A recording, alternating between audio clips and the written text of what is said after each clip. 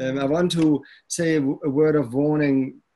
As I see it as a moment, we move too fast, I believe, into the global perspective. Then it is and we dismiss too global often. corpocracy. Global. Say again, please. It becomes global corpocracy, global corporate. Yes.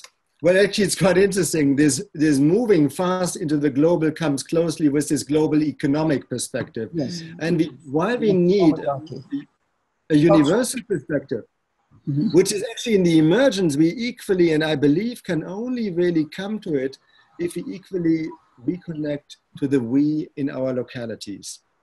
And if we use our local dial-in points, if you so want, into the culture of we, and that might be through Islam, and it might be through indigenous worldview, it might be through a European tradition, but somehow a profound reconnection to who we are in community, in locality and context is vital to give birth also to a global we, which wants to push through, but often is ungrounded in our move too fast into the global perspective.